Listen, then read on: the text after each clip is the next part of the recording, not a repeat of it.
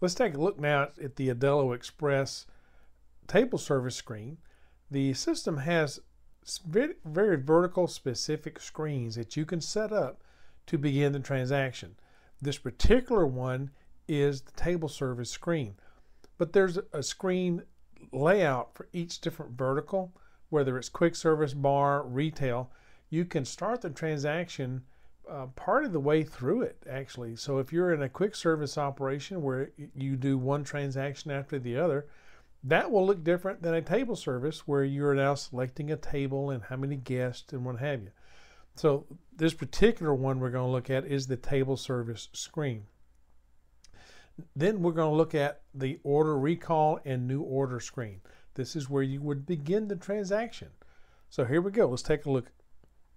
Each different vertical that you may install Aldelo Express into has a different screen that begins the transaction. The one that you're looking at now is for a table service or casual dining application. And that what you're going to look at on the screen are this center area is where we have the different tombstones, is what they're called. They're just the different tables that are already open for that server. So any previous transactions that were already rung will show up here in the center, and to recall that table, you just touch it.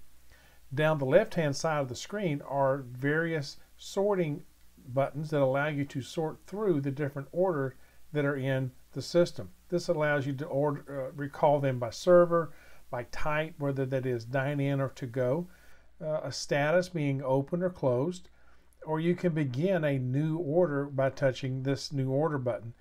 The two little buttons here, the two little lights, tell you that there are others below that so that you can scroll up by just gesturing or swiping up or down. The function keys to the right, these blue keys stay here most every page. So they're a consistent thing to look at, gives the operator, they just know right where to go. The button at the top is for exiting the lookup screen that you're on now. The next button down is to print the order that you'd like to print on demand.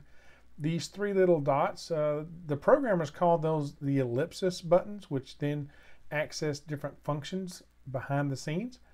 The dollar sign actually is, it's kind of easy to understand. That's the media button where you can go and cash out or tender out the sale. And the checkbox at the bottom, that is your end of order or done button. Across the top, you're going to have those three same buttons or lines that allow you to recall or exit into the manager area. The status, which is new order, is shown here. And then on the right is an item lookup. We'll talk about that later. Ticket window across the center. It's nice and wide. There's a lot of functions that will show in regard to that. If you want to see what it looks like with items in it, there it is. I've recalled that check that was already open. That's the screen layout for a table service application.